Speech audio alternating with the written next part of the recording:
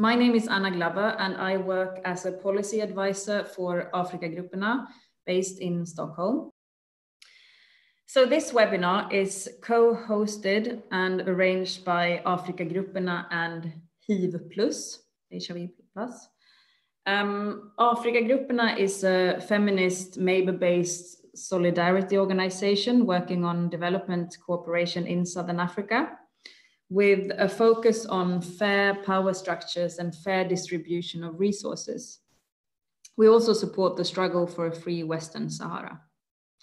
Our vision is a just world, and we act in solidarity with people in the struggle to fight poverty and other injustices. We act to change the conditions causing inequalities in the global economic system.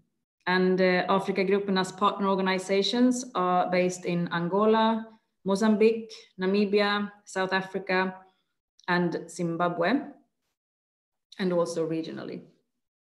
And HIV+ is the World AIDS Day Network campaign unit for spreading knowledge and awareness about HIV.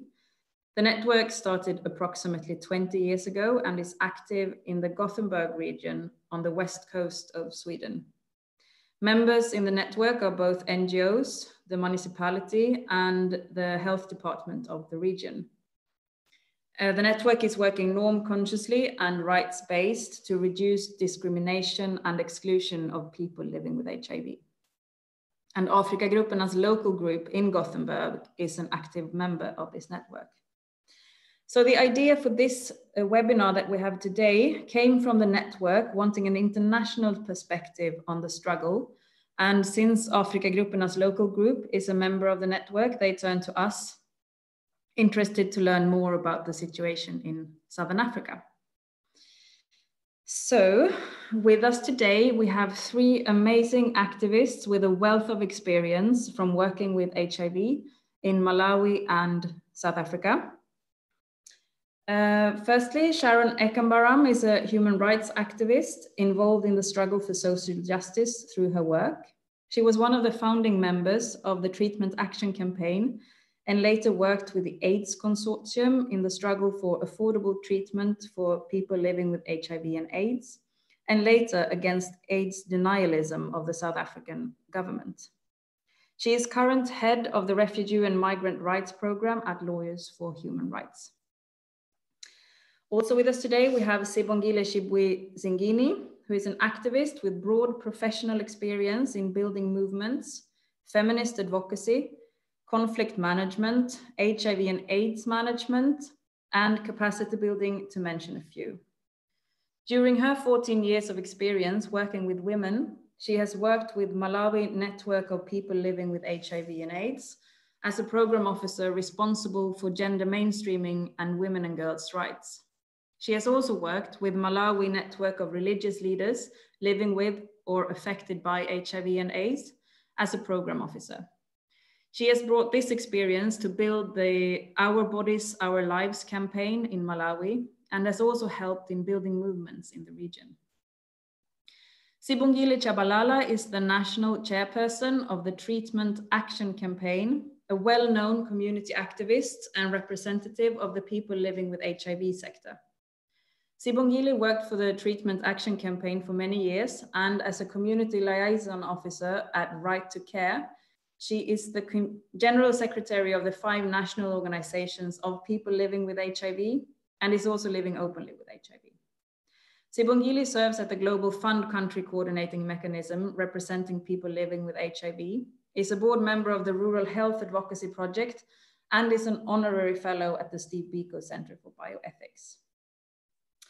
And according to the program, we should also have had Pumi Mtetwe from Jazz with us today, but unfortunately she had to cancel her participation today, but we will carry on without her. And with that introduction of our guests and the organizations, I'd now like to hand over the word to Sharon, please. Thank you very much. If you could please upload my presentation.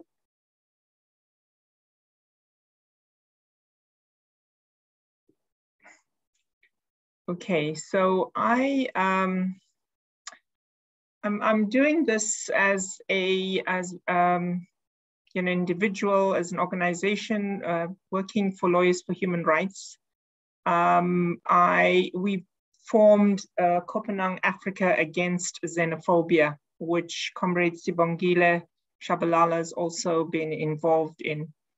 And I think this, just to give you some context, currently in South Africa, and actually over a number of years now, we have seen the horrific scenes of xenophobic violence that takes place, targeting predominantly Black African brothers and sisters from the African continent coming to South Africa, seeking refuge, many of them wanting protection as refugees or so-called economic migrants. And I will be speaking a bit to this in what is more an overview of the challenges and the crisis that we're facing in Southern Africa, but probably Sub-Saharan Africa, and putting that in a global context. And so while I'll speak initially to some of the lessons that we could have learned from our experience of AIDS denialism and the struggles against the big pharmaceutical manufacturing association, currently we are facing a serious crisis, and in particular in South Africa, as one of the most unequal societies in the world, we are seeing this phenomenon of violence, whether it's the food riots that took place in June last year, with scenes of shops being burnt and so-called looting, or as I mentioned, the xenophobic violence, but what is also of ongoing concern in our country is gender-based violence and hate crimes in that sense. Next slide, please.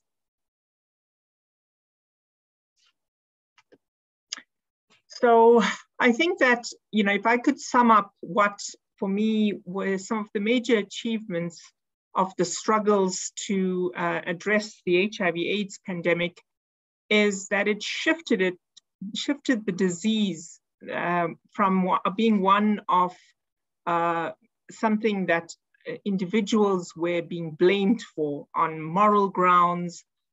We saw terrible stigma in our country.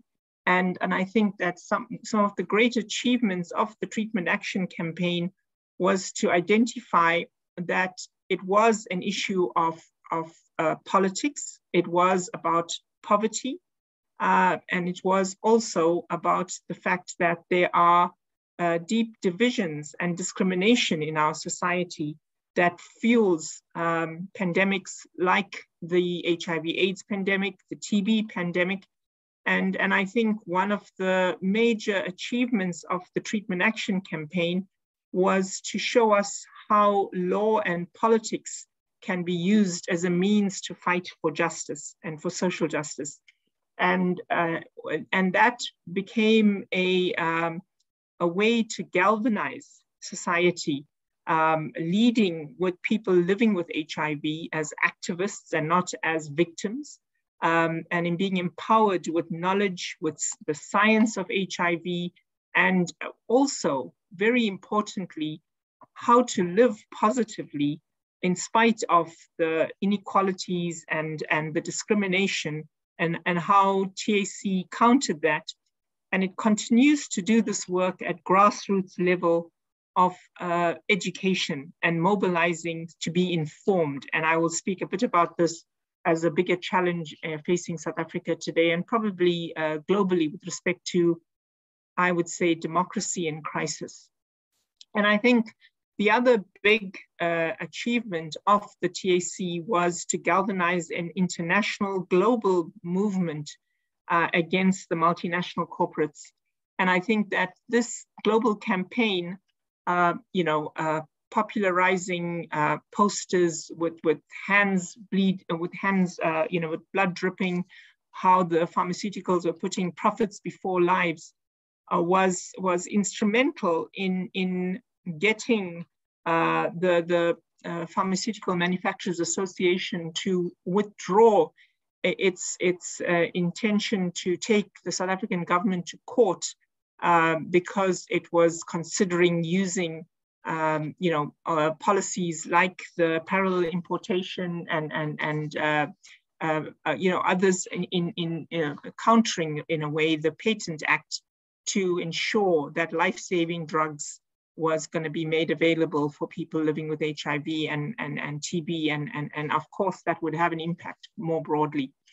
And as I said earlier on, in some work that was defined by Paul Farmer, where he spoke about infections and inequalities and the diseases that were not to be the responsibility of an individual, but located in society and located in the inequalities in society, and where we put people's lives secondary to the drive and incentive for profits. And we can see, and I'm sure Comrade Sibongile Tshabalala will speak about the fact that we are still struggling with a TB pandemic, where we know it's a curable disease, and we haven't addressed properly the HIV/AIDS pandemic as well. And Southern Africa is still the epicenter of both these diseases. Next slide, please.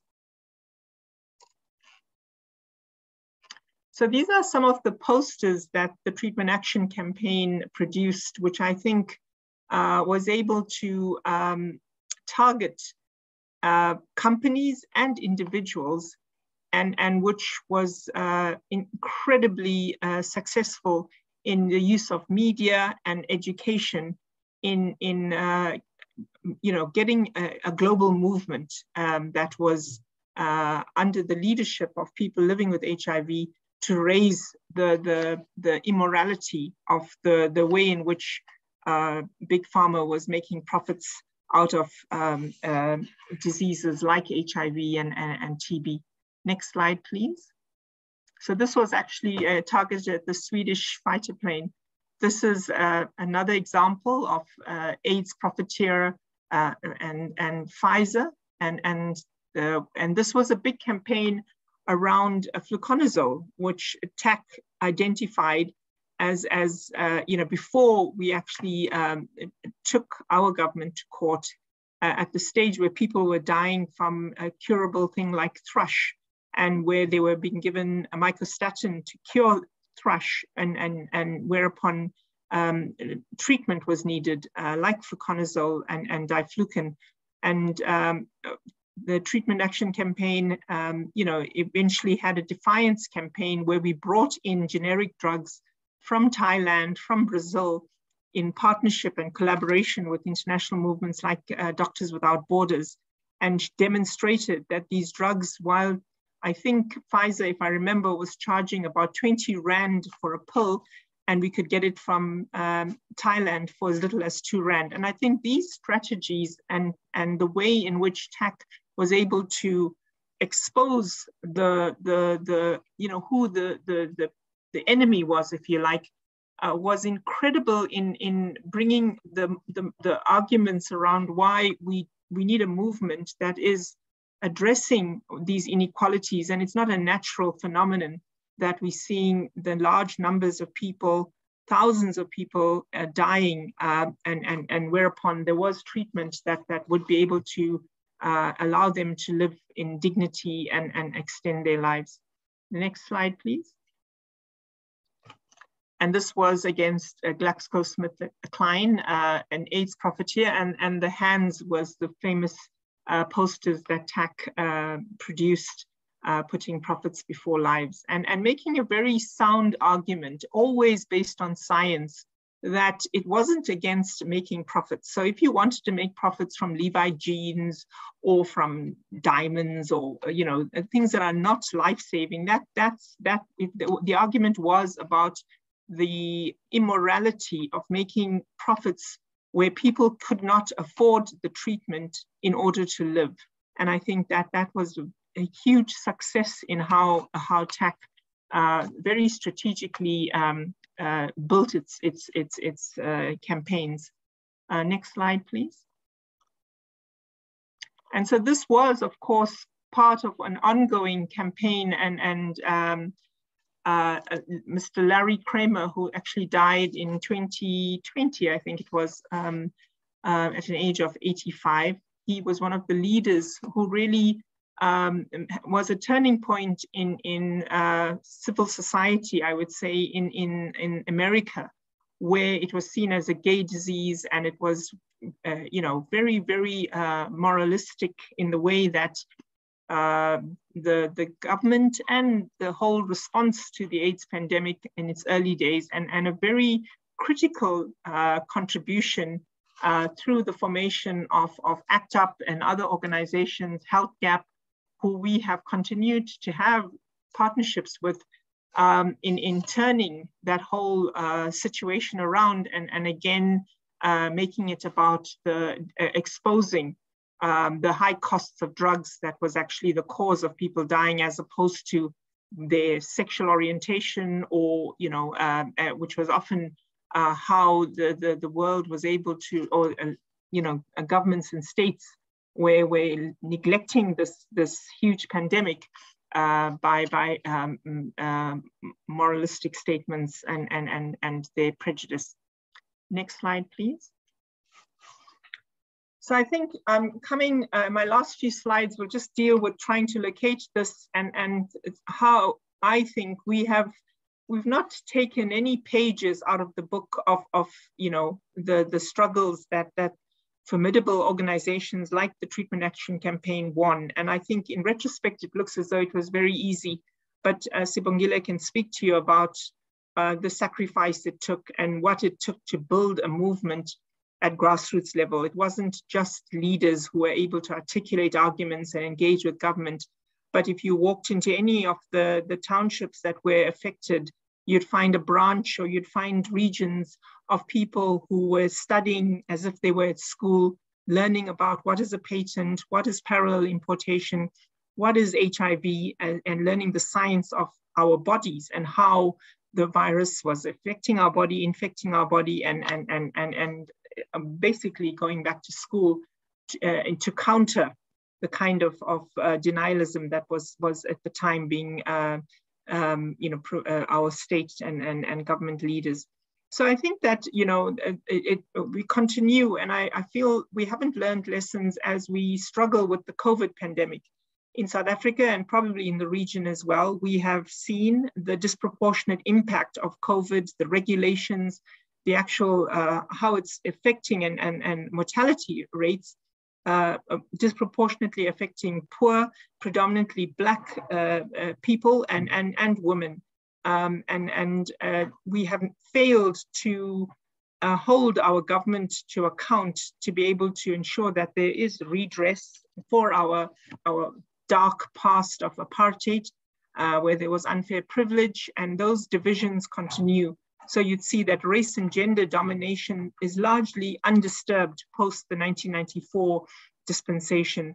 Gender-based violence, xenophobia, and the food riots that I referred to in my introduction that took place in June last year continues to engulf our communities, and the number of there's a growing gap between the richest and the poorest, and the impact of these communicable diseases, as I pointed out, based on the conditions that people are living under because of you know, systemic unemployment. And so, you know, while COVID may not be airborne like diseases like TB, there is lessons that we could learn, we could have learned in mitigating against the way in which it has been spread to try and bring it under control. And I think just a very brief point, which I think requires much more discussion, is the climate crisis and its disproportionate impact on the most vulnerable in society. And I think, you know, the whole notion of movement of people in this era and how that is impacting on our ability to bring communicable diseases under control. And I think just to really emphasize the point that it's not that migrants spread diseases, that there is a critical need for, in the context of movement, to look at how we respond to these diseases as a region, as opposed to criminalizing movement and pushing people underground. We are not going to bring diseases like COVID or TB under control, which for key is for people to come forward, to be open, to not be afraid of repression or stigma, as TAC very powerfully demonstrated over the decades that it has been functioning and building on the ground. Next slide, please. So I think, from where we're sitting in Southern Africa, it does appear as though we're living in a major crisis globally. And I think the killings in America, the war, and the ongoing living, the kind of restrictions imposed by the COVID pandemic.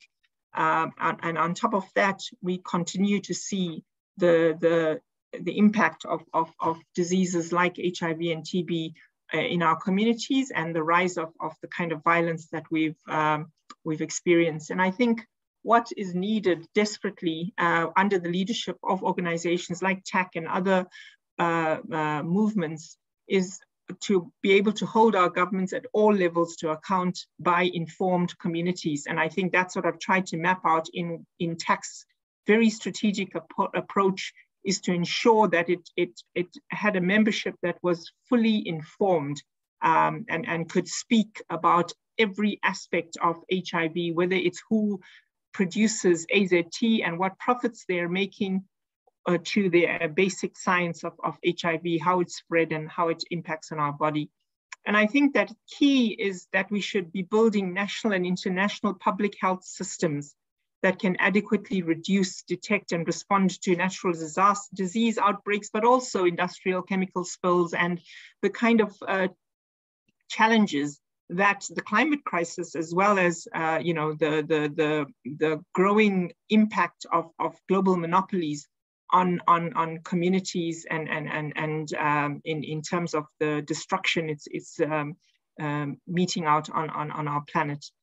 Then I think what is needed more than ever is a coherent cross-border vision and movement of the poorest, the working, formal or informal, and the principles of inclusivity and being non-binary in addressing the kind of crises that are throwing communities into disarray and in extreme suffering and poverty. I'm not sure if I've got one more slide, or if this is my last slide. Yes, that was my last slide. And I think, I was trying to map out what the challenges are going forward, and in a global context, with social media, with access to the kind of information that we're able to get in the current era. I feel that the forces of evil have dominated and used social media for their interests in spreading misinformation and using algorithms and indoctrinating young people. And our job as activists, as people to build a global movement for change is we really need to think about how can we be inspired by things like the Arab Spring to build a movement for good and for change in the world, as we see the continuing impact of consumerization and profiteering at the expense of lives. Thank you very much.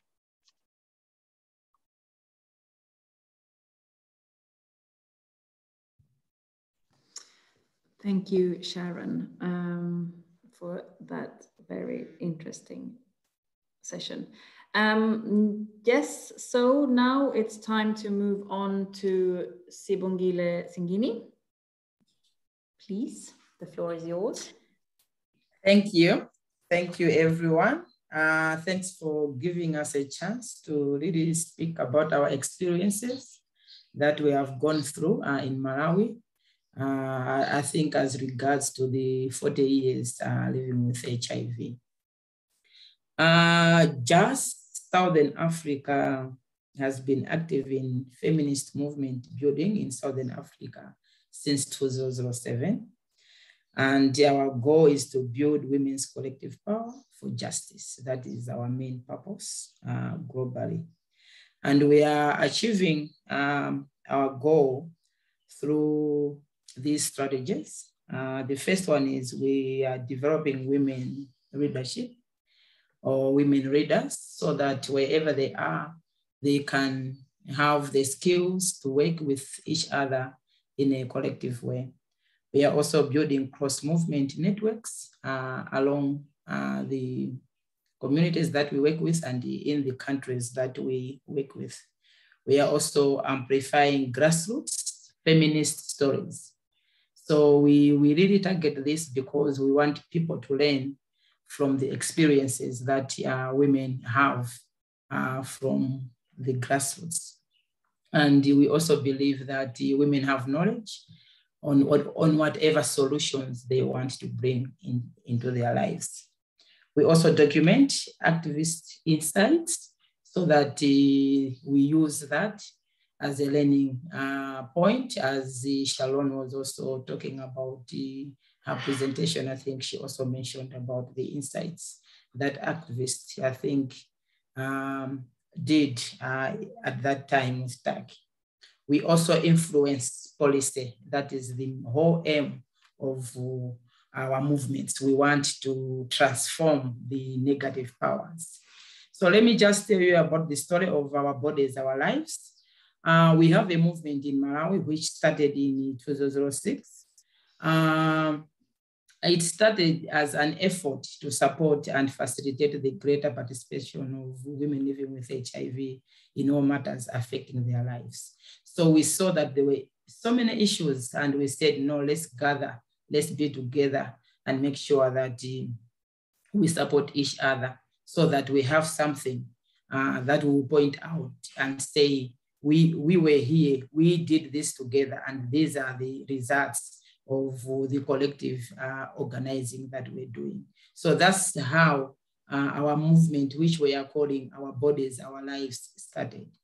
And how we did it was we started with, I think there were 25 women leaders in 2007, and we started as an individual. What we normally do is when we are giving out the knowledge or when we are training, we use some tools that we have when we are training.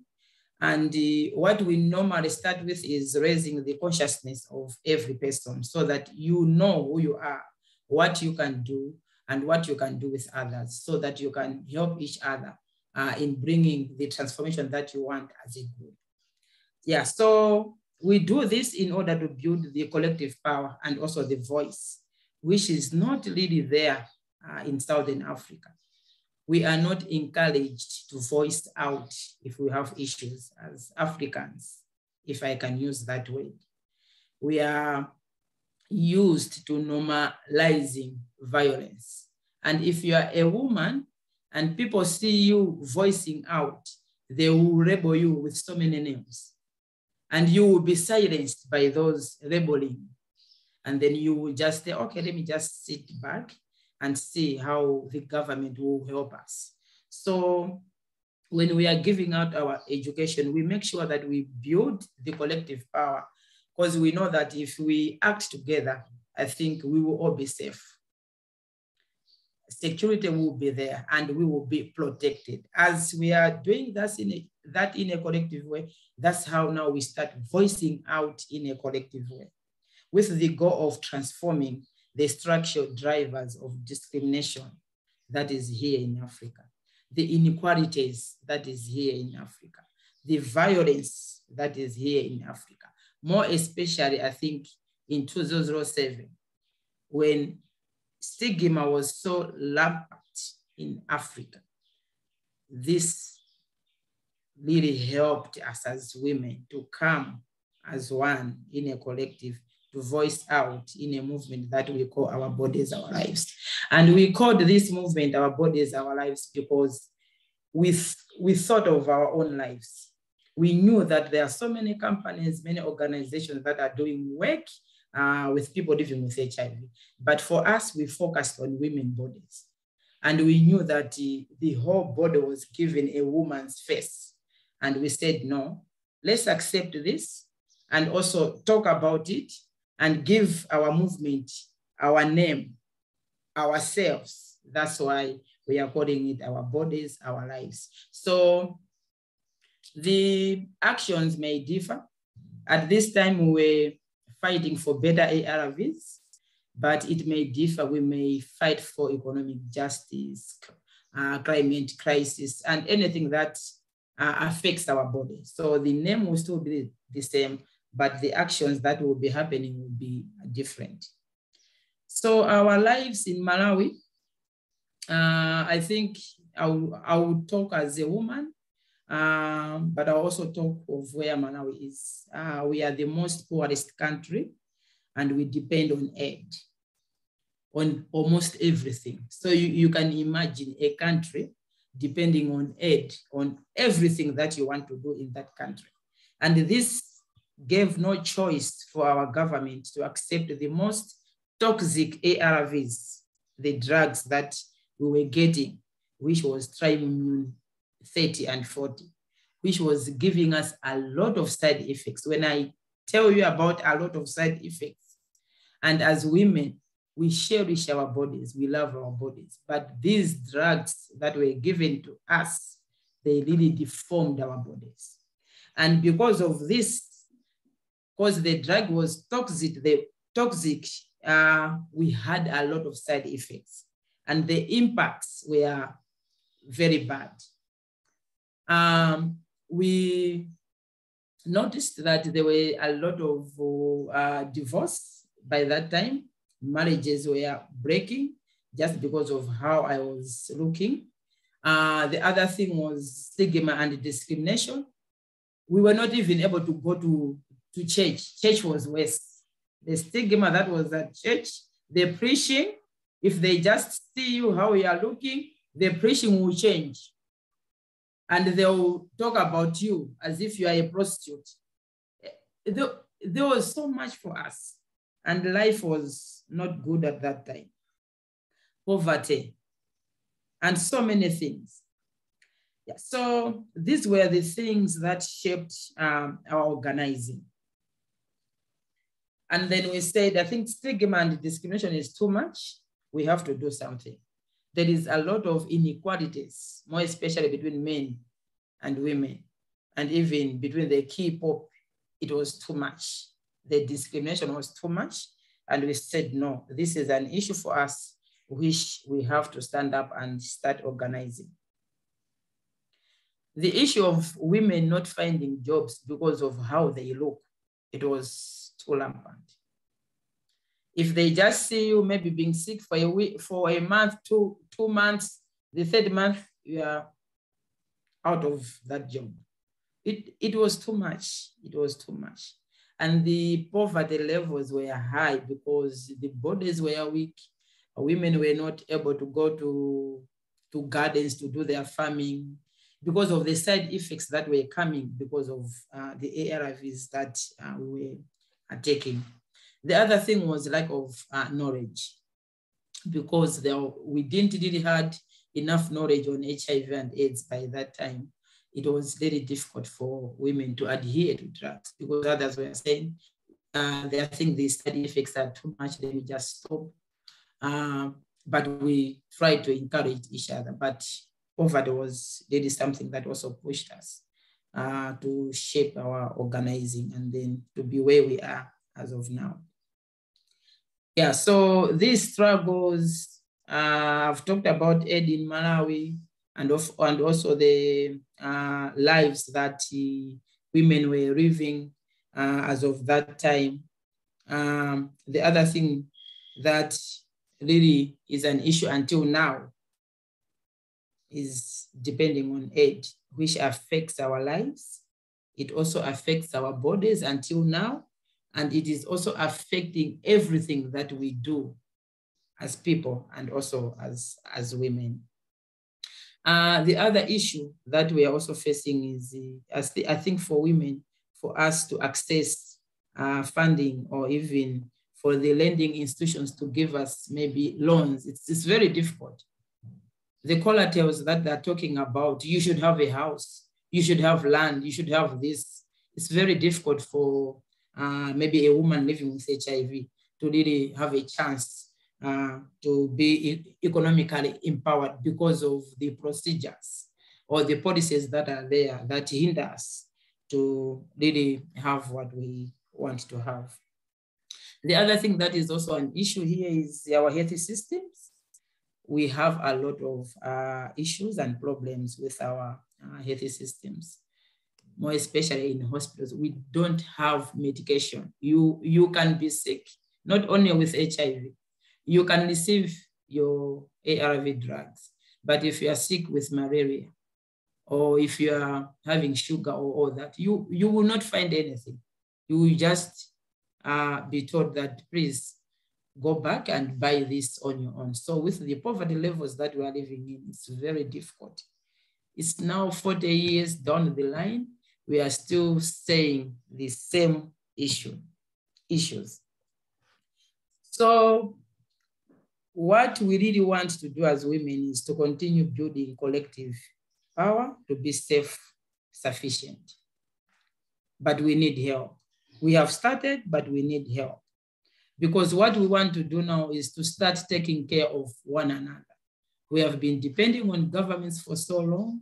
We have been advocating, we have been doing a lot of things, but things are not working out.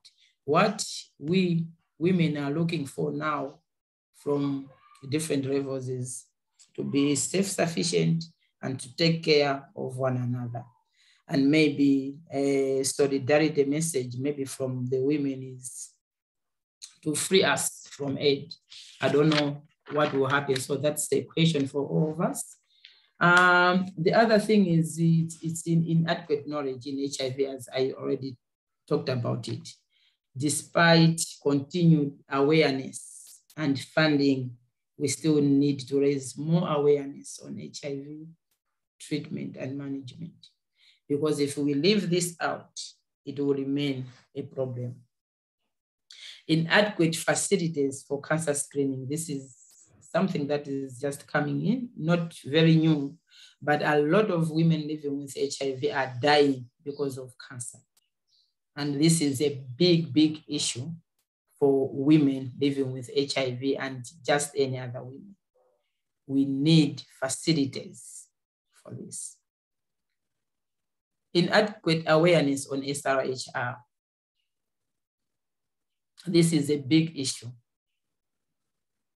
which is leading to high vulnerabilities, including unplanned pregnancies and also new infections of HIV, and also structural violence.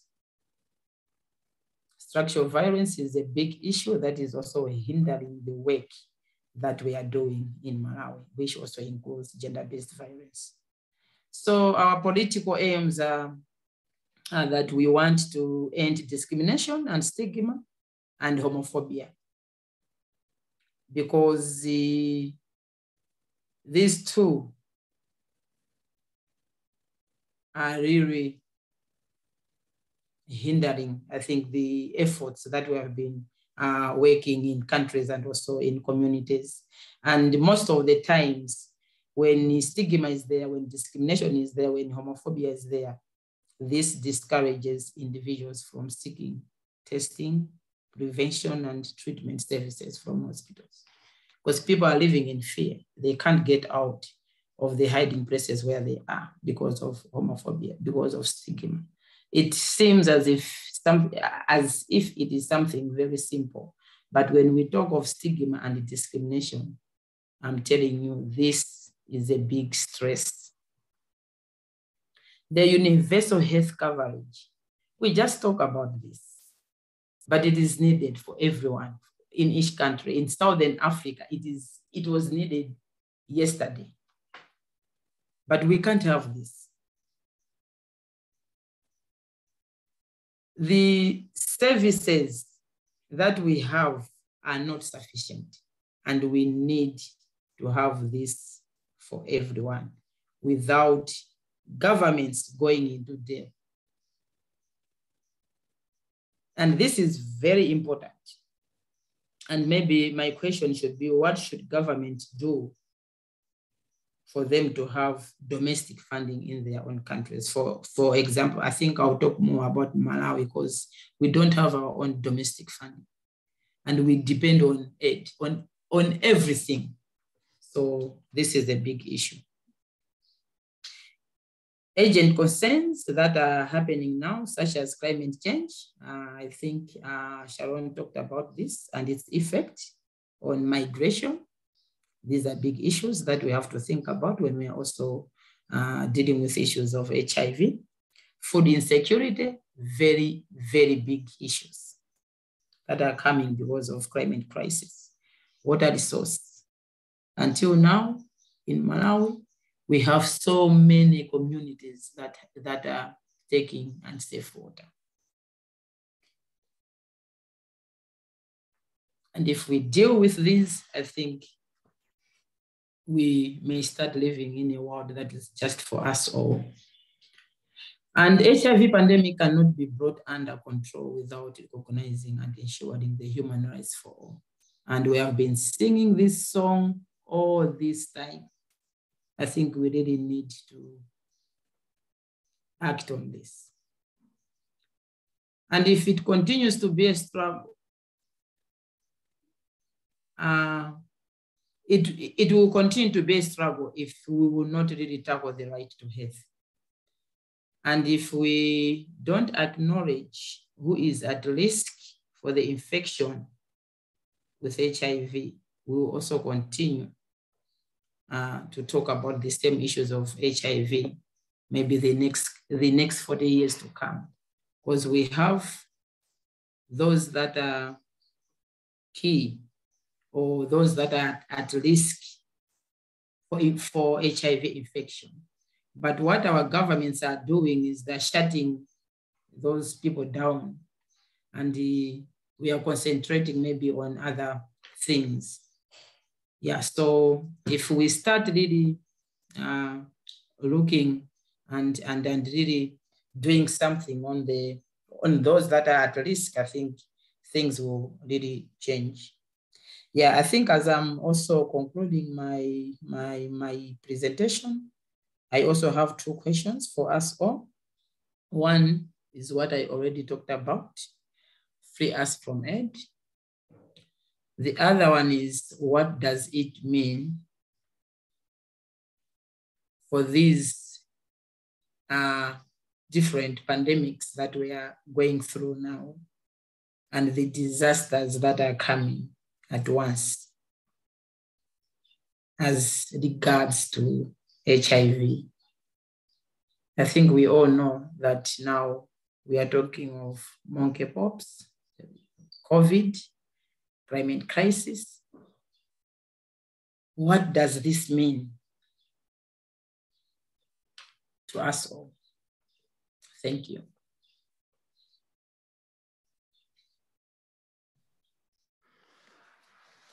Thank you so much, Sibongile.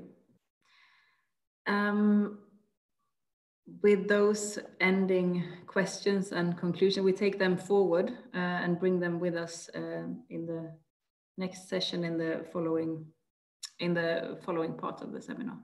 And I will now hand over to Sibongile. Thank you. Another Sibongile. Good day, everyone.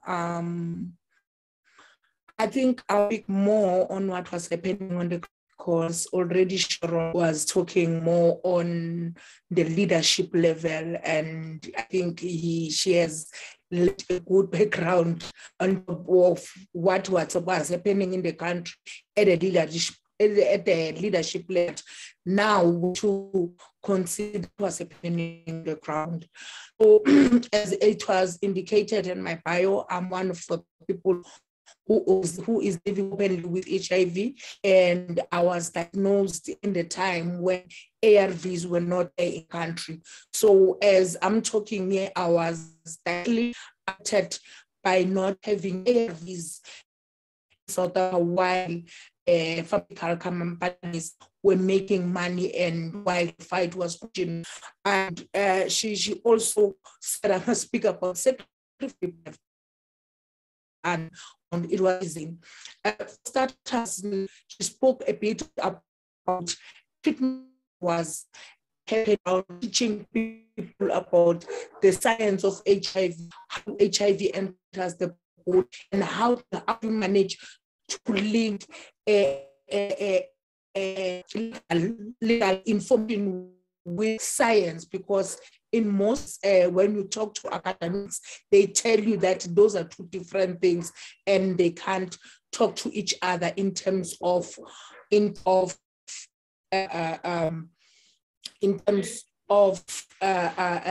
the way they are structured. But now, when you speak about, yes. Could I ask you to maybe try and switch off your camera because the network is a bit wobbly? Maybe. Oh, okay. Maybe that's better. I'm sorry. Oh, okay, it's okay. Can you hear me now? Yes. Is it better now? Okay. So as Sharon was talking about what's happening on the ground, what actually mobilize people science of HIV, while at science of HIV, we will also use the constitution of the country, the legal point of how we have. By that time, we were just after the 1994 elections, we just got from, and most of the people still in the communities, most people were still illiterate.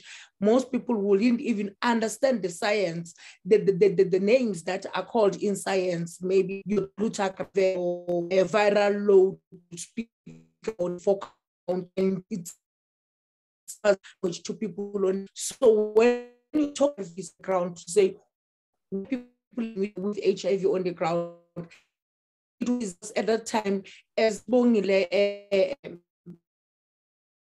that there's discrimination, there's a lot of stigma, and there was a lot of labeling.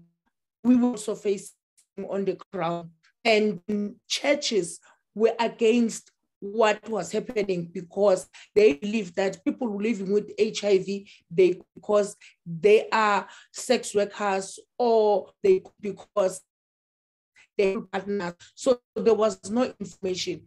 In families, it was difficult because in other areas, family will not accept a person living with HIV, and they wouldn't even understand to say can infect us by drinking in the same cup and sleeping in the same bed or using one toilet. It was not a problem, but people were made to live like monkeys, where people will be built shacks outside, where if they are not human beings, where given food to one plate that would be washed using all kinds of dishwashing, everything, and it's really difficult. But also, we're taking advantage of the people on the ground to say we can cure HIV. So to mobilize people to say, you need to understand the science of HIV, you need to come and understand that the treatment literacy, what does it mean to have HIV, how to survive with HIV, how to dispose your status.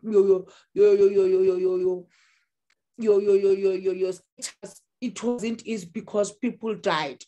We know that Kukula died because she was the first woman who came out and status on the ground. And the community turned against the same person that she was living with, and they killed her.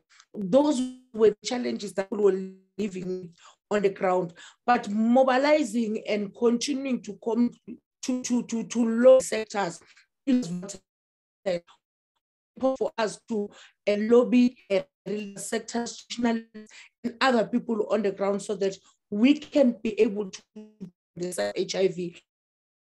Then if Sibongile is coming to the traditional healing I think I'm bewitched because this is happening to me. The traditional healer will be able to identify, to say, this person has symptoms of being HIV positive or AIDS, and can refer the person to the hospitals. So those were the challenges that we were facing before the fight, before we were ARVs. I won't talk on how we asked to have ARVs because we already spoke about that.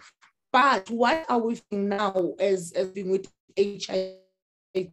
We are facing stigma, are still facing discrimination.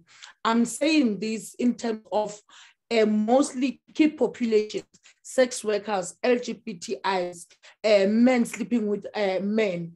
They are young people are not comfortable to go to facilities or clinics to access their medication there, because our medication, our clinics are nearer to our communities, and mostly the trans LGBTIs, when they go to facilities, they'll face discrimination where they'll be asked to say, are you a male or are you a female? Why are you looking like? And they will call each other and they will make instead of being service. We have learned from COVID, which is very important, that if our government, it affects them, they take a realize and they make sure that resources are available. If it doesn't affect them, they take their time, they take things lightly. Because it was killing more people from rich countries, killing everyone, most politicians, most people on the road. It was also people on the ground, but in that governments can together, they can be able to mobilize resources, they can be able to give services to the people as they can. They can make sure that things can be done. The resources they were mobilized in COVID. It took a short space of time to fight COVID and to make sure that vaccines are available and all those things. The question that we need to ask, why it didn't happen with that, like that for people living with HIV, why we had to wait for more than 10 years as people living with HIV to access ARVs. And while I'm still talking about COVID, we have seen a lot of disrespect and disclosure of people living with HIV, because people with HIV we treated badly. I mean, when you go to facility, you were forced to disclose data by green card, which is happening now. And when you go to facility, because of COVID, queues had separated. Now the nurse will stand there, and those who are here for their ARVs wait, those who are here for their chronic medication, or those who are just sick, they should wait. Which is, people stop taking the ARVs because it was, they were an closed, but still disclose their statuses for them. And also, what Sibongile, some facilities you are breaking up. Hi. You are breaking up a lot now, and it's really, we're struggling to hear you, unfortunately. And I'm not sure what to do. I'm not sure what to do because just in my home, I don't know what to do. Yeah, maybe. Can you hear me now? It's breaking up all the time, actually. But maybe can we try, and if we do like this, if you log out and log in again, maybe that could help. I have no idea, but we can try, and we can try and address one question from the audience while you're trying to connect again. Okay. Thank you. I'm really sorry. So I will start with the first question then from Joachim. He's asking, how do you make people with HIV coming forward and work against stigma for people living with HIV? Sibongile or Sharon, do you? Yeah, maybe Sibongile. Okay, let me just start, then Sharon will come in. Yeah, I think right now, we are coming together and we have developed a lot of support groups. There are coalitions that are also working with people living with HIV, movements like what we have formed, and we advocate for HIV issues. Right now, I think we also advocated for involvement of people living with HIV at all levels. And for us, we asked the Minister of Health to involve those that are living with HIV to be expert clients when there are issues in the community, so that they can maybe, others can also learn from what these expert clients have gone through and how they can still live with their life. I think for Malawi, we have also lobbied and advocated for the HIV and AIDS Prevention and Management Bill, which we started in 2008, but it came to pass in 2017. Yeah, so yeah, I think these are some of the wins that we have been doing. And right now, what we have also started doing is working with people living with HIV, but not only focusing on HIV, but also focusing on health and well-being, and also including issues of food, economic justice, GBV, land, because this form part of health and well-being that we talk about is just, and not really focusing only on HIV. Yeah. Thanks.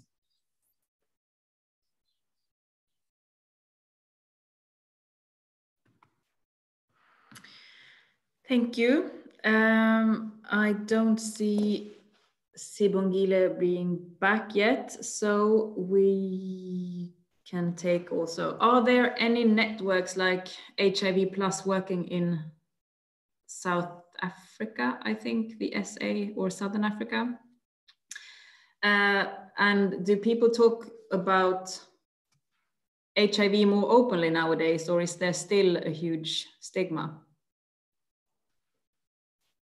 Maybe I can start, and then Sibongile, you can add.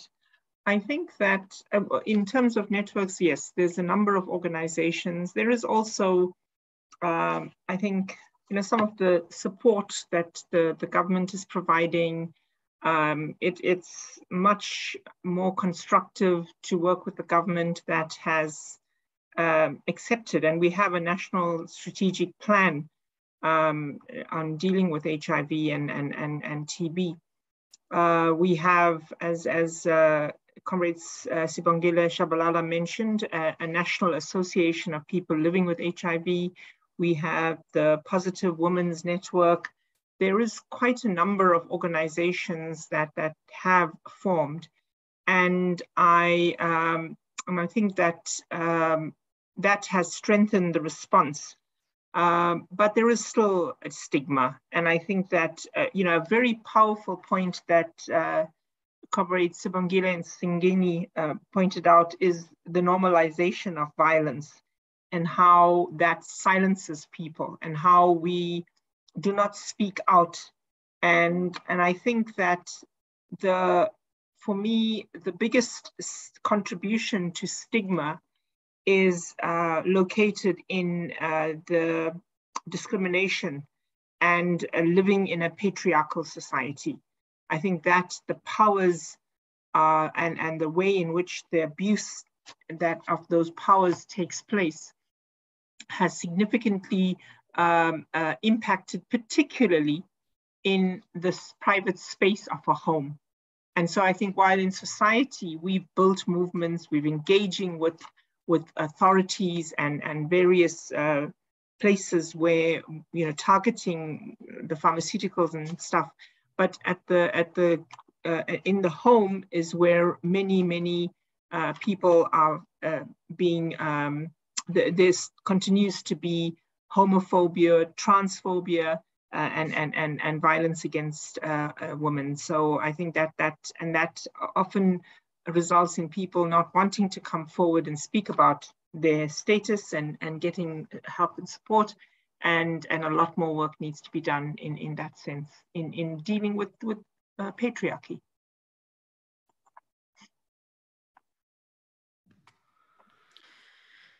Thank you, Sharon. Sibongile, let's try again and see if the connection is better.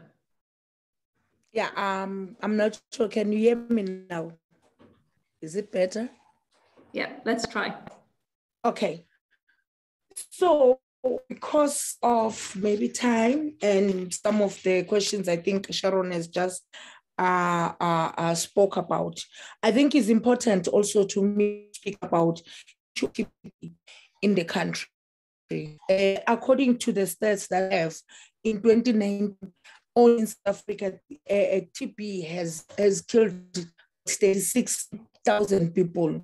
And that also, I want to link it to the issue of resource mobilization, where we see people, governments be able to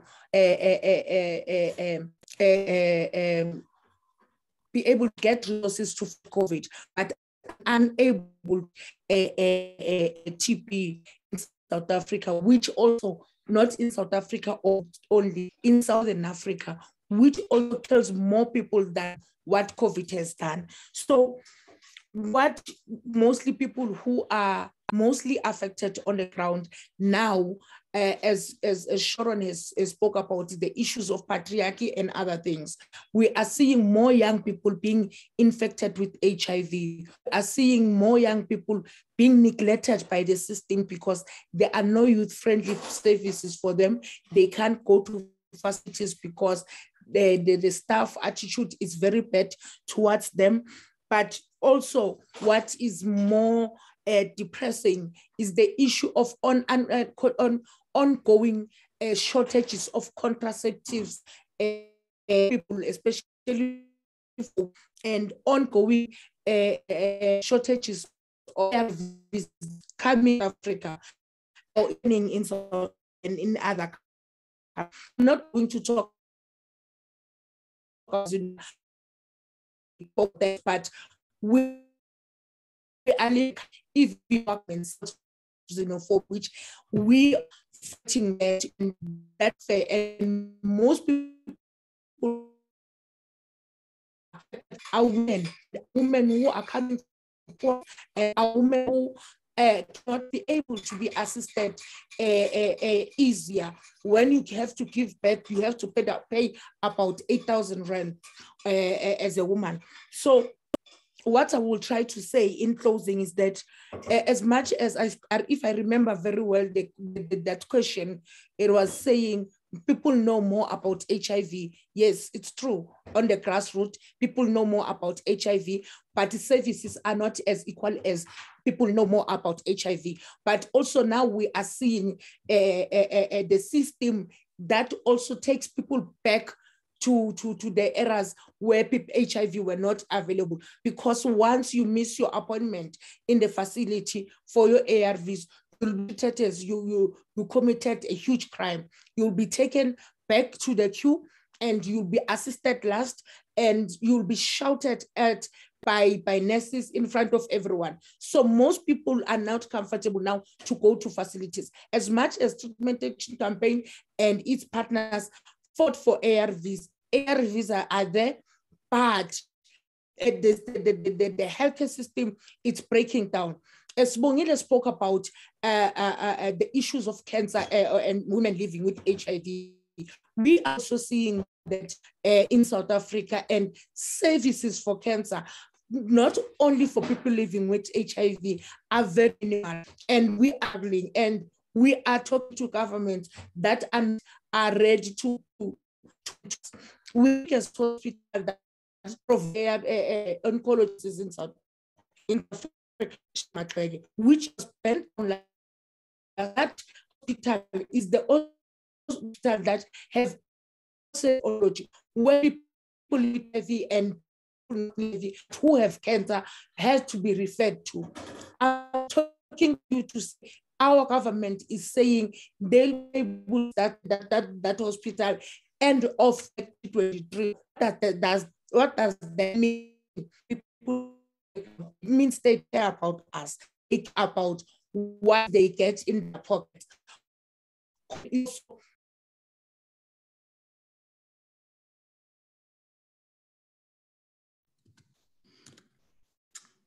Okay, unfortunately, the connection is really bad. And Sibongile disappeared for a moment. Now she's back again, but I'm not sure if it's working. Can you hear me? So. Okay. So I will just end with the issue of corruptions to say the monies that are supposed to go to people on the ground and provide services are seeing day in, day out, leaders being held accountable, stealing that money. As I'm talking to you, we know that our former health minister he has stolen about 150 million. That was to people to fight COVID, to make sure that people are catered for, but it never happened. So that's the crisis that we are looking at. So as much as we made progress, but politicians and greedy governments and political will that is not there, it takes us also 10 steps back. So we need to mobilize more. We need to continue to fight. We need to continue to be patient and fight moving forward in order for us to have better healthcare services, not only in South Africa, but in southern African countries, because what affects Zimbabwe affects South Africa. What affects Malawi affects South Africa. What affects Swaziland, it affects South Africa. So we cannot disconnect from each other, but we need to come, unite and mobilize and continue to fight. Thank you. Thank you, Sibongile, and I'm so sorry about the internet connection issues. But thank you all very much for your really inspiring and interesting presentations. We have one more question in the chat. It's Tommy who's asking, what are some of the main drivers going forward on a grassroots level? If anyone feel the urge to reply. I think we've been speaking about it, and I think the points that Comrade Sibongile just made, for me, what Comrade Singini said about food insecurity is critical. That the climate crisis, COVID, the regulations have thrown millions of people into a crisis of food insecurity. And on top of that, we're having systemic unemployment, the change in the nature of work. I think the other two big things is violence, gender-based violence, but just, the kinds of violence that we're experiencing of xenophobic violence. And it appears as though political formations and the big man politics is what is driving the violence as well, for power and corruption. Those will be my three. Yeah, maybe just to add on what Sharon has just said, I think we also have lack of integrated sexual reproductive health rights and services in government programs. I think the whole Southern Africa, that is really lacking. And it is one thing that is causing, I think, the infections to really go up. The other one is also the inadequate knowledge that we talked about treatment literacy. Awareness has happened, yes, but knowledge on types of drugs that we are getting, the adherence you need to know why you have to adhere. So I think we really need trainings in treatment literacy. The other thing is also the attitudes of healthy workers. I think this is a big deal in Southern Africa. I don't know what our problem is in Southern Africa. And also the health care systems itself. It's in a mess. We don't know what our governments can really do. The other thing is, I think the other driver is, I think people's consciousness have not been raised. People need to know who they are, what they can do, and what they can do in a group. And I think these trainings are really needed through feminist movement building, where issues of patriarchy, as Sharon talked about, issues of power analysis and all that, and how we can transform power starting from the ground to the upper level. I think that is also needed. Thank you.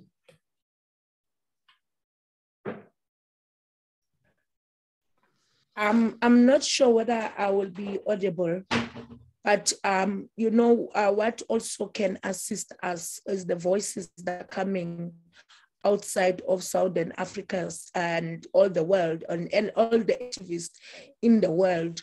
And this kind of webinars where we share information and write statement, you raise this to say, we know what is happening in Southern Africa. I think it will also assist us, because they are scared of being embarrassed, and they know if with other countries they know about this, they'll be held accountable, but not by only the other governments, by the civil society in the world. So that is why I always say partnership with everyone in the world, all activists coming together and support each other in any struggle. I think it will also assist all the challenges that we have, not only in South Africa, but globally.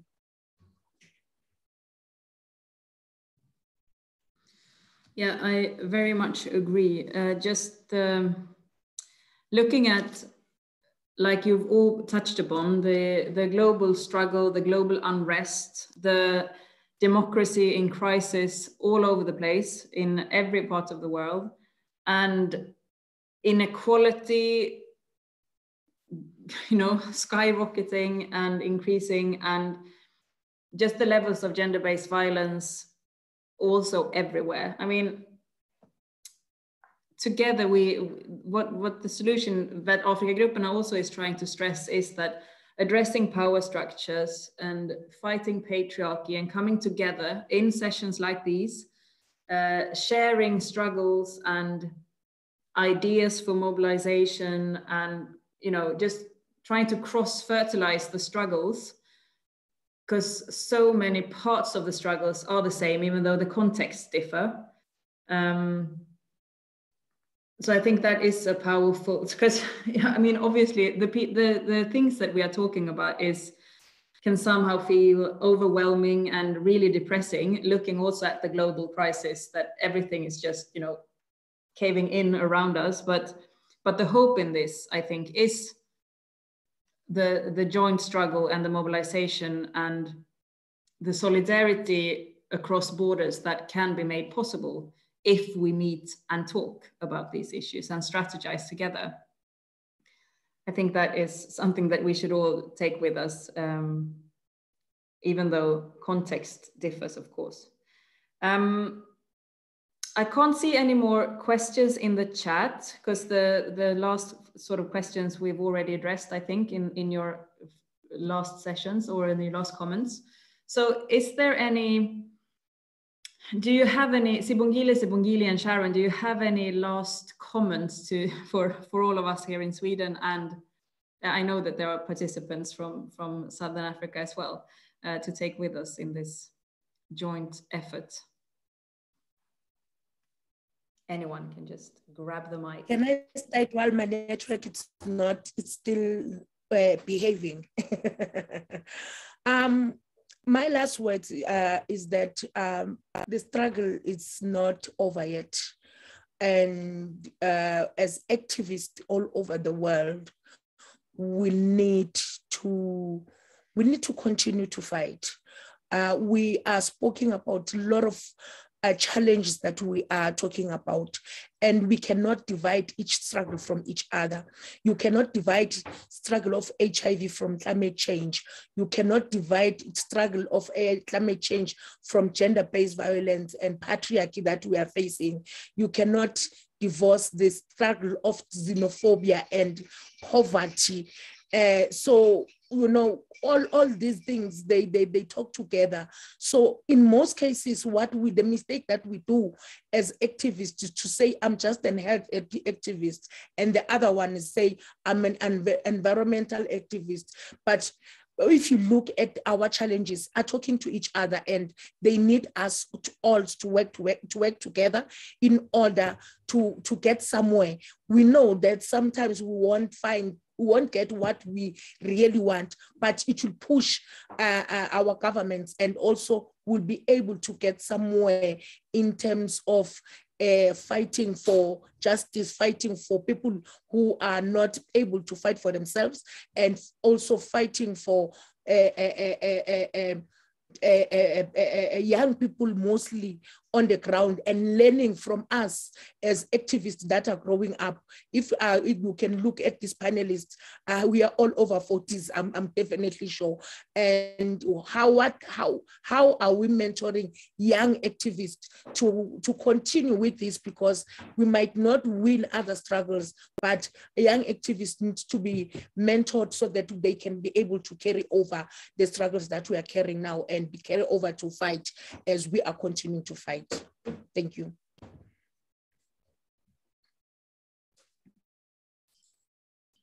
Yeah, so just to add on what my namesake said, yeah, I think there is power in collective action, and let's hold hands and do this together.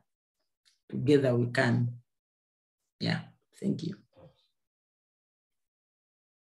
Yes, I want to agree. I think it's a significant point that was raised around young people and the youth.